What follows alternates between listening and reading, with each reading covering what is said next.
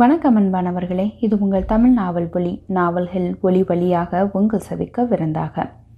மகாகவி சுப்பிரமணிய பாரதியார் அவர்கள் எழுதிய சந்திரிகையின் கதை இறுதி அத்தியாயங்கள் திரு பழனிசாமி அவர்களால் எழுதப்பட்டது. அத்தியாயம் 11, வீரசிலிங்க பந்தலுவின் திட்டம். ராசமகேந்திரபுரத்துக்கு தன்னோட மனைவி மீனாட்சியோட கோபால ஐயங்கார் போய் சேர்றாரு. அந்த நேரம் பந்தலோட வீட்டில் பந்தலோட மனைவி மட்டும்தான் இருக்கிறாங்க. பந்தலு ஏதோ ஒரு வேலை காரணமா வெளியில போயிட்டதா தெரிய வருது. அவர் வர்ற வரைக்கும் 2 பேரும் சாப்பிட்டுட்டு ஓய்வெடுங்க அப்படின்னு அவங்களுக்கு ஒரு அறையையும் ஒதுக்கி கொடுக்குறாங்க பந்தலோட மனைவி. அன்று மதியம்தான் பந்தலு வீட்டுக்கு வர்றாரு. வந்தவருக்கு கோபால ஐயங்காரை பார்த்து ரொம்பவே மகிழ்ச்சியா இருக்கு. 2 பேரும் பார்த்து ரொம்ப நாள் ஆயிடுச்சு இல்லையா? அதனால 2 பேரும் அவங்களுடைய கருத்துக்களை பரிமாறிக்கிட்டே இருக்காங்க.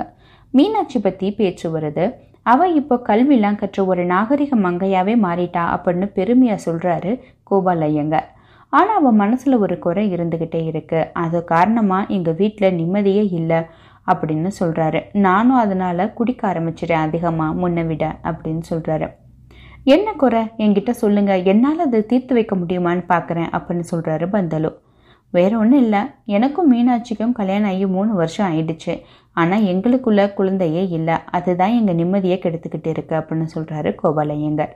இது ஒரு பிரச்சனையா? சில பேருக்கு 10 வருடங்கள் கழிச்சுவோட குழந்தை பிறக்குது. அதுக்கு போய் ஏன் வருத்தப்படணும்? அதெல்லாம் கவலைப்படாதீங்க, இப்போதானே 3 வருஷம் ஆயிருக்கு, கண்டிப்பாக உங்களுக்கு குழந்தை பிறக்கும் அப்படின்னு சமாதானம் சொல்கிறாரு கோபால ஐயங்கார். இந்த பிரச்சனைக்கு ஒரு தீர்வா மீனாட்சி ஒரு யோசனை சொன்னா அதை பத்தி பேசதான் நாங்க இப்போ வந்திருக்கோம் அப்படின்னு கோபால ஐயங்கார் சொல்றாரு. என்ன யோசனை சொல்லுங்க அப்படின்னு அவர் கேட்க, ஒரு குழந்தைய தத்தெடுத்து வளர்க்கலான்னு நாங்க இருக்கோம் அப்படின்னு அவர் சொல்றாரு. ரொம்ப அருமையான யோசனை தான் அப்படின்னு அவரும் பாராட்டுறாரு. யாரு? பந்தலு. இதை பத்தி பேசதான் இப்ப நாங்க இங்க வந்திருக்கோம் அப்படின்னு அவர் ஒரு கேள்விக்குறியோட நிப்பாட்டுறாரு. ஏன் இந்த ஊர்ல ஏதாவது குழந்தையை தத்தெடுக்கணுமா அப்படின்னு அவர் கேட்க, இல்ல நாங்க சந்திரிகையை தத்தெடுத்து வளர்க்கலான்னு ஆசைப்படுறோம் அப்படின்னு சொல்றாரு. எனது சந்திரிகையா அப்படின்னு அவர் கேட்கிறாரு. ஆமா, விசாலாட்சி கிட்ட இருக்குதே அந்த குழந்தைய வளர்க்க தான் மீனாட்சி ஆசைப்படுறா அப்படின்னு சொல்றாரு கோபால ஐயங்கார். இதை கேட்ட பந்தலுக்கு ஒரே திகைப்பா இருக்கு. அவருக்கு என்ன பதில் சொல்றதுன்னே தெரியல. பந்தலுக்காரு, நீங்க மனசு வச்சா கண்டிப்பா இந்த விஷயம் நல்லபடியா முடியும், எனக்காக நீங்க தான் இதை ஏற்பாடு செய்யணும் அப்படின்னு ரொம்ப கெஞ்சுறாரு அவரு கோபால ஐயங்கார். இப்போ பந்தலுக்கு ரொம்ப ஆச்சரியமா இருக்கு. எப்படி இருந்த மனுஷன் இவ்வளோ கெஞ்சுறாரு ஒரு குழந்தைக்காக அப்படின்னு. ஆனா இது பத்தி என்னால எதையுமே சொல்ல முடியாது. இதை பத்தி நான் அவங்க கூடயும் ஆலோசனை செய்யணும். அதனால நீங்க கொஞ்சம் எனக்காக காத்திருக்கணும் அப்படின்னு சொல்றாரு. கண்டிப்பா நீங்க பதில் சொல்ற வரை நாங்க காத்திருக்கிறோம், அதுல எந்தவித பிரச்சனையும் கிடையாது. ஆனா நீங்க நல்ல பதிலா எனக்கு சொல்லுவீங்கன்னு நாங்க நம்புறோம் அப்படின்னு சொல்றாரு. இந்த குழந்தைய தத்தெடுக்கிற விஷயமா மீனாட்சி என்கிட்ட இந்த குடிப்பழக்கத்தை நீங்கள் விட்டீங்கன்னா தான் குழந்தைய தத்தெடுக்கிறதுக்கு நான் சம்மதிப்பேன்னு சொன்னான். அதனால நான் என் குடிப்பழக்கத்தை கூட விட்டுட்டேன் அப்படின்னு சொல்றாரு. இப்போ கோபால ஐயங்காரை வினோதமாக பார்க்குறாரு பந்தலு. குடிப்பழக்கத்தையே விட்டுட்டீங்களா அப்படின்னு ஆச்சரியமாவும் அவர்கிட்டயே கேட்குறாரு. ஆமா, இந்த பழக்கத்தை விட்டா தானே சந்திரிகையை தத்தெடுக்க முடியும் அப்படின்னு அவர் சொல்றாரு. கொஞ்ச நேரம் யோசிச்சு பார்த்த பந்தலு, சரி நீங்க 2 பேரும் ஓய்வெடுங்க, அதுக்கு பின்னாடி நாம மாலை நேரத்துல ஒரு இடத்துக்கு போகலாம், அது வரைக்கும் நீங்க அமைதியா இருங்க, எனக்கு கொஞ்சம் வேலை இருக்கு, அதை நான் முடிச்சுட்டு வந்துடுறேன் அப்படின்னு சொல்லிட்டு வெளில போறாரு. கோபால ஐயங்காருக்கு குழப்பமா இருக்கு. யாரை பார்க்க போலான்னு இவர் சொல்றாரு? வேற எந்த குழந்தையாவது காமிச்சு இதை தத்தெடுத்துக்கோங்க அப்படின்னு சொல்ல போறாரா? நாம சந்திரிகையை தத்தெடுக்கிறதுக்கு தானே விரும்புகிறோம். வேறு குழந்தைனா மீனாட்சி இதை எப்படி ஒத்துக்குவா அப்படின்னு அவருக்குள்ளேயே பல விஷயங்களை யோசிச்சுக்கிட்டு இருக்காரு. மதியம் ஆனதும் மதிய சாப்பாடையும் முடிச்சுக்கிட்டு கொஞ்ச நேரம் படுக்கிறதுக்காக அவங்களுக்கு ஒதுக்கப்பட்ட அந்த அறைக்கு வராங்க. அவருக்கு தூக்கமே வரல. பந்தலு சொன்ன விஷயம் பத்தி அவருக்கு குழப்பமாவே இருந்துச்சு.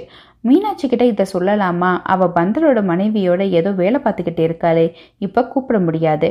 சரி அவ வரட்டும் அப்படின்னு இப்போ மீனாட்சிக்காக அவரு காத்துக்கிட்டு இருக்காரு. கொஞ்ச நேரம் கழிச்சு மீனாட்சி அறைக்குள்ள வரா. கோபால ஐயங்காருடைய காலுக்கு பக்கத்துல உட்காந்துருக்கா. அவ அரவம் கேட்டு எழுந்து உட்கார்றாரு கோபால ஐயங்கார். ஏன் மீனாட்சி, ஏன் இங்க உட்கார்ந்துருக்க? கொஞ்ச நேரம் படுத்து ஓய்வெடுக்க வேண்டியதானே அப்படின்னு கேட்கிறாரு அவரு.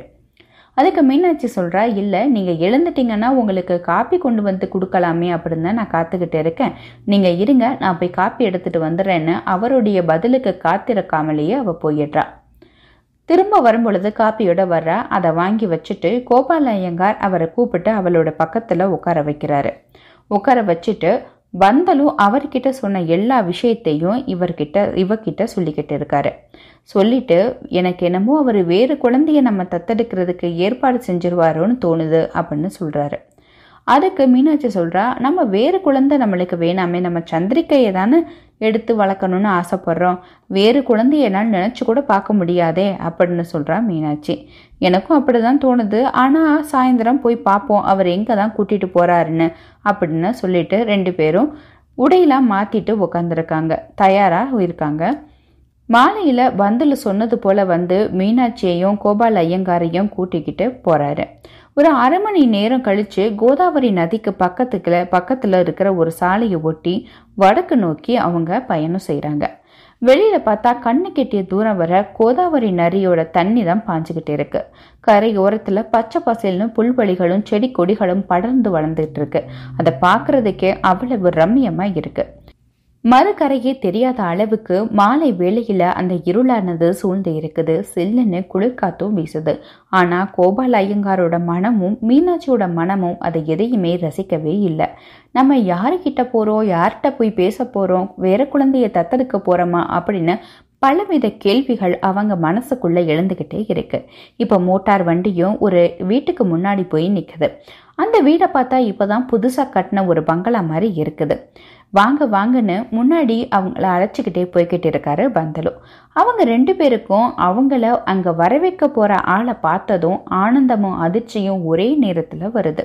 அங்க யாரு இருக்கிறாங்கன்னா, மீனாட்சியையும் கோபால ஐயங்காரையும் வரவேற்றுட்டு விசாலாட்சி இருக்கிறா. சந்திரிகையும் அவ கூட தான் இருக்கிறா. சந்திரிகையை பார்த்தோன்னா ஓடி போய் அவளை தூக்கி கொஞ்சிக்கிட்டு இருக்கிறா மீனாட்சி. இவங்க எப்படி இங்க அப்படின்னு ஒரே அதிர்ச்சி விலகாத நிலையில பந்தலுட்ட கேட்கிறாரு கோபால ஐயங்கார். விஸ்வநாத சர்மாவும் மீனாட்சியும் ராசமகேந்திரபுரத்துக்கு வந்து 25 நாட்களுக்கு மேலாகுது. சந்திரிகா அவளுடைய படிப்பை முடிச்சுட்டு இங்க வந்து 3 நாட்கள் தான் ஆகுது அப்படின்னு பந்தலு சொல்றாரு. கொஞ்ச நேரம் அவங்களுக்குள்ள அந்த பரஸ்பர நல விசாரிப்புகள்லாம் பேசிக்கிட்டு இருக்காங்க. இப்ப பந்தலு விஷயத்துக்கு வராரு. கொஞ்ச நாளாவே விஸ்வநாத சர்மாவுக்கு புத்தி பேதலிச்சு போயிடுச்சு இல்லையா, அதனால அவருடைய எழுத்து வேலைகளை அவரால் சரியா கவனம் செலுத்த முடியல. அதனால ரொம்ப மன கஷ்டமும் ஏற்பட்டுருச்சு. இந்த நிலையில கொஞ்சம் இடமாற்றம் இருந்தா நல்லா இருக்குமே அப்படின்னா இவங்க இங்க வந்திருக்காங்க அப்படின்னு விளக்கம் கொடுக்கிறாரு பந்தலு. மேலும் தான் ஒரு ஹீதாகாரிணி பள்ளியும் விதவைகள் நல இல்லமும் வந்து ஆரம்பிச்சிருக்கேன், அதை பார்த்துக்கிட்டு இங்கேயே இவங்க 2 பேரையும் இருக்க சொல்லியிருக்கேன் அப்படிங்கிற விஷயத்தையும் எடுத்து சொல்றாரு. பந்தலுடைய பரந்த உள்ளத்தையும் சேவ மனப்பான்மையும் எல்லாரும் பார்த்து ரொம்ப பிரமிச்சு போயிறாங்க. அவர் மீது இருக்கிற மதிப்பும் மரியாதையும் இப்ப அதிகரிக்குது. கோபால ஐயங்கார் பந்தலுடைய சேவை மனப்பான்மையை ரொம்பவே பாராட்டி பேசிக்கிட்டு இருக்காரு. பிறகு மீனாட்சி கிட்ட அவங்க ராசமகேந்திரத்துக்கு வந்த காரணம் என்ன அப்படின்னு விசாலாட்சி கேக்குறா. மீனாட்சி கோபால ஐயங்காரை பார்க்க கோபால ஐயங்கார் பந்தலுவை பாக்குறாரு. இவங்க ஏன் இவ்வளவு தயங்குறாங்க, நீயே சொல்லுமா அப்படின்னு பந்தலுவும் சொல்றாரு. இப்போ ஒரு வழியா மீனாட்சி தான் வாயை திறக்கிறா. விசாலாட்சி கிட்ட சொல்றா, அக்கா நாங்க திருமணம் முடிஞ்ச தஞ்சாவூருக்கு போனதுக்கு அப்புறமா எங்க வாழ்க்கை ரொம்ப சந்தோஷமா இருந்துச்சு. எனக்கு கல்வி கற்கவும் நாகரிக பழக்க வழக்கங்களை கற்றுக்கொள்ளவும் இவர் ஏற்பாடு செஞ்சிருந்தாரு. எங்க வாழ்க்கையில எந்த பிரச்சனையும் இல்லாம 3 வருஷம் ரொம்ப சந்தோஷமா போய்கிட்டு இருந்துச்சு அப்படின்னு நிறுத்துறான். ஆனா இப்ப என்ன பிரச்சனை அப்படின்னு விசாலாட்சி திருப்பி கேட்டுக்கிட்டு இருக்கா. இதுவரைக்கும் எங்களுக்கு குழந்தையே இல்லக்கா, அந்த வேதனை தான் எங்களை பாடப்படுத்திக்கிட்டு இருக்கு. அதனால இவரை நான் மறு விவாகம் செய்ய சொல்லியிருக்கேன். ஆனா இவர் என் மேலதான் கோவப்படுறாரு. என் மேல இருக்கிற அன்பால அவர் வந்து மறு விவாகமும் செய்ய மாட்டேங்கிறாரு. இந்த பிரச்சனைக்கு ஒரு தீர்வா ஒரு குழந்தைய நாங்க தத்தெடுக்கலாம் அப்படின்னு நினைச்சிருக்கோம் அப்படின்னு சொல்றாரு. இதை தொடர்ந்து இப்போ கோபால ஐயங்கார் பேசுறாரு. மீனாட்சி தான் குழந்தை தத்தெடுத்துக்கலாம் அப்படின்னு யோசனை சொன்னா எனக்கும் அதுதான் சரின்னு பட்டுச்சு. அதனாலதான் பந்தலுட்ட சொல்லி ஏற்பாடு செய்யலான்னு நாங்க வந்தோம் அப்படின்னு சொல்றாரு. நல்ல யோசனை தான் அப்படின்னு சொல்றா விசாலாட்சி. இப்போலாம் தாய் தந்தையற்ற குழந்தைகள் அதிகமாவே இருக்கிறாங்க. அதனாலதான் பந்தலு ஐயாவே ஹீதாகாரிணி பள்ளி தொடங்குறதுக்கு முக்கிய காரணமா இருந்துச்சு. ஐயாவுக்கு ரொம்ப பெரிய மனசு அப்படின்னு சொல்றா விசாலாட்சி. அதுக்கு பந்தலு சொல்றாரு, நானே 4 வயசுல இருந்து தாய் தந்தையை இழந்தவன் தான். பிறகு என்னுடைய சித்தப்பா தான் என்னைய வளர்த்தாரு. அதனாலதான் இந்த மாதிரியான குழந்தைகளுடைய மனநிலையை என்னால புரிஞ்சுக்க முடியுது அப்படின்னு சொல்றாரு. இப்ப மீனாட்சி சொல்றா, அக்கா நீங்க தான் மனசு வைக்கணும், உங்களை நம்பிதான் நாங்க வந்திருக்கோம் அப்படின்னு கோபால ஐயங்காரை பார்த்துக்கிட்டு சொல்லிக்கிட்டு இருக்கா. நான் என்ன செய்யணும்? பந்தலு ஐயா சரின்னு சொன்னா எல்லாமே சரிதான் அப்படின்னு விசாலாட்சி பந்தலுவை பார்த்துக்கிட்டே சொல்ல, சந்திரிகையை எங்க மகளா வளர்க்க தான் நாங்க ஆசைப்படுறோம், அவ தான் எங்க வாழ்க்கையில சந்தோஷத்தை கொடுக்க முடியும் அப்படின்னு சொல்றாரு கோபாலையங்கார். சந்திரிகையா அப்படின்னு திடுக்கிட்டு எழுந்திருக்கிறா விசாலாட்சி. கோபால ஐயரையும் பந்தலுவையும் மாறி மாறி பார்த்துக்கிட்டு இருக்கா. இது எப்படி முடியும்? சந்திரிகை இல்லாம எப்படி என்னால வாழ முடியும்? அவ என்னுடைய செல்ல குழந்தையாயிருச்சே, இது நடக்கிறதுக்கு நான் சம்மதிக்க மாட்டேன் அப்படின்னு சொல்றா. கொஞ்ச நேரம் அங்கே யாருமே பேசல, ஒரே அமைதி நிலவிக்கிட்டே இருக்குது. கொஞ்ச நேரம் கழிச்சு விசாலாட்சியை அந்த அமைதியை கலைக்கிறான். அவ பந்தலுவை பார்த்து சொல்றா, ஐயா, இந்த ஏற்பாட்டுக்கு நான் ஒருபோதும் சம்மதிக்க மாட்டேன், இதை நீங்க தான் அவங்க கிட்ட எடுத்து சொல்லணும் அப்படின்னு சொல்றா. பந்தலு இப்ப ரொம்ப ஜாக்கிரதையாவே பேச ஆரம்பிக்கிறாரு. அவர் விசாலாட்சி பார்த்து சொல்றாரு, எனக்கு தெரியுமா நீ இந்த விஷயத்துக்கு சம்மதிக்க மாட்ட அப்படின்னு எனக்கு நல்லாவே தெரியும். அதனாலதான் நான் கோபால ஐயங்கார்கிட்டையும் மீனாட்சி கிட்டையும் எந்த விதமான உறுதிமொழியும் கொடுக்காம உன் வாயால இருந்தே அவங்க உன்னுடைய எண்ணத்தை தெரிஞ்சுக்கட்டும் அப்படின்னு அவங்க 2 பேரும் இங்க அழைச்சிட்டு வந்திருக்கேன் அப்படின்னு சொல்றாரு. இதை கேட்ட மீனாட்சிக்கு ரொம்ப ஏமாற்றமா இருக்கு. அவளுடைய ஆசை கனவு எல்லாம் நொறுங்கி போனது போல இருக்கு. பரிதாபமா அவளுடைய கணவனான அந்த கோபால ஐயங்காரை பாக்குறா. சரி, நாம கிளம்பலாமா அப்படின்னு சொல்லி பந்தலு மற்றவர்களை பார்க்க அவர்களும் கிளம்புறதுக்கு தயாராகிறாங்க. சந்திரிகை தாத்தா போய் வரட்டுமா அப்படின்னு அவர்கிட்ட கொஞ்சிறாரு. சரி தாத்தா என்றபடி அவருடைய பக்கத்துல வந்து நிக்கிறா சந்திரிகை. பந்தலு சந்திரிகையை பார்த்து என்ன படிக்கிற அப்படின்னு தெலுங்குல கேட்பாரு. அப்புறம் அவரே, நான் மாத்தி தெலுங்குல கேட்டுட்டேன், இப்ப நான் தமிழ்லயே கேட்கிறேன், நீ என்ன படிக்கிற அப்படின்னு கேட்பாரு. அதுக்கு சந்திரிகை சொல்வா, எனக்கு தெலுங்கு நல்லாவே தெரியும், பேசவும் பிடிக்கும், அதனால நீங்க தெலுங்குலயே சொல்லுங்க, கேளுங்க அப்படின்னு சொல்லுவா. அதை கேட்டு அவர் ரொம்ப சந்தோஷம் அடைஞ்சு அவங்க 2 பேரும் கொஞ்சம் வந்து தெலுங்குலேயே பேசிப்பாங்க. அங்கே இருக்கிற எல்லாருக்குமே தெலுங்கு தெரியும். ஆனால் நம்ம மீனாட்சிக்கு வந்து தெரியாது. அதனால அவளுக்கு சுத்தமாக புரியலை. பந்தலு கிட்ட அவங்க 2 பேரும் என்ன பேசிக்கிட்டாங்க அப்படின்னு மீனாட்சி கேட்குறா. இப்போ பந்தலு சொல்றாரு, குழந்தை சொல்றா, சென்னையில் அவ வந்து படிக்கிறது சரோஜினி நாயுடு அவர்கள் படித்த பள்ளியில தான் படிக்கிறாளாம். அதனால அவங்கள போலவே மெட்ரிக் தேர்வில் முதல் ஆளாக தேர்ச்சி பெற்று பிறகு கேம்பிரிட்ஜ் பல்கலைக்கழகத்தில் சட்டம் படித்து வக்கீலாகணுமா, அதுதான் அவன் ஆசையா அப்படி சொல்றா அப்படின்னு பந்தலு சொல்றாரு. இந்த சின்ன குழந்தைக்கு இவ்வளோ பெரிய லட்சியமா அப்படின்னு இங்கே இருக்கிறவங்க எல்லாருமே அவளை நினைச்சு ரொம்ப பெருமையா நினைச்சுக்கிட்டு இருக்காங்க. ஆனா அது சென்னையில இருந்தால படிக்க முடியும், ராசமகேந்திரபுரத்துல இருந்தா எப்படி படிக்க முடியும் அப்படின்னு கேக்குறாங்க. இதை கேட்ட விசாலாட்சி திடுக்கிட்டு போய் மீனாட்சியை பாக்குறா. அப்புறம் அவளே சொல்றா, அவ ஏதோ சின்ன குழந்தை தெரியாதனமா விளையாட்டுத்தனமா பேசிக்கிட்டு இருக்கா, நீங்க அதை பெருசா எடுத்துக்காதீங்க அப்படின்னு.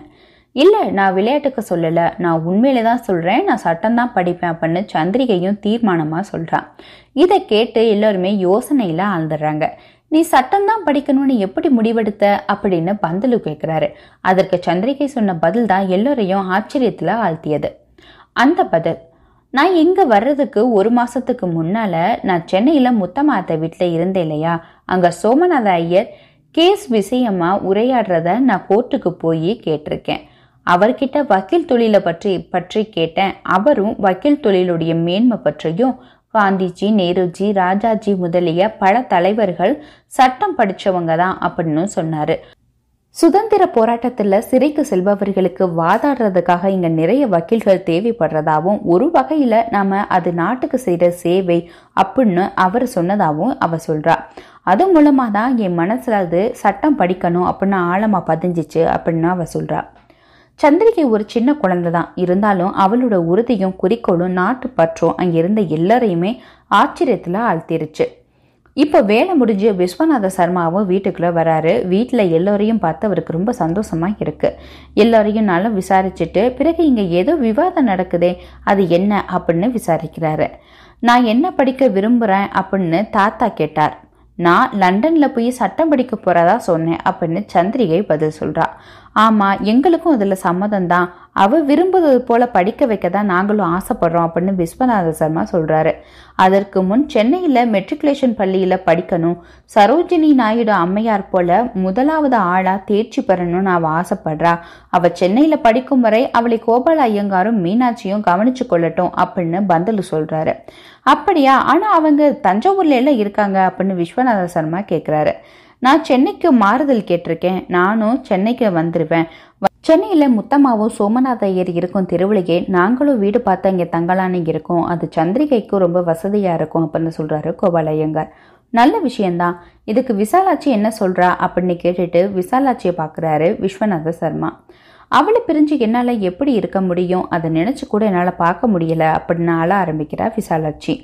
அதுக்கு விஸ்வநாத சர்மா சொல்கிறாரு, விசாலாட்சி, சந்திரிகையோட முன்னேற்றத்தை நாம் தடுக்கலாமா? அவள் சென்னையில் தானே படிக்க ஆசைப்படுறா. நாமும் அடிக்கடி அங்கே போய் அவளை பார்த்துட்டு வரலாம். அவள் லண்டனுக்கு படிக்க போயிட்டா. அங்கே படித்து முடிச்சுட்டு வர வரைக்கும் நம்மளை பிரிஞ்சு தானே அவள் இருக்கணும், அது போல் நினச்சிக்கலாம் அப்படின்னு சொல்லிட்டு விசாலாட்சியை எடுத்து சொல்லி தேத்துறாரு அவர். இத்துடன் இந்த அத்தியாயம் நிறைவடைகிறது. மீண்டும் அடுத்த அத்தியாயத்தில் உங்களை சந்திக்கும் வரை உங்களிடமிருந்து விடைபெறுவது நந்தினி பாலகிருஷ்ணன். நன்றி, வணக்கம்.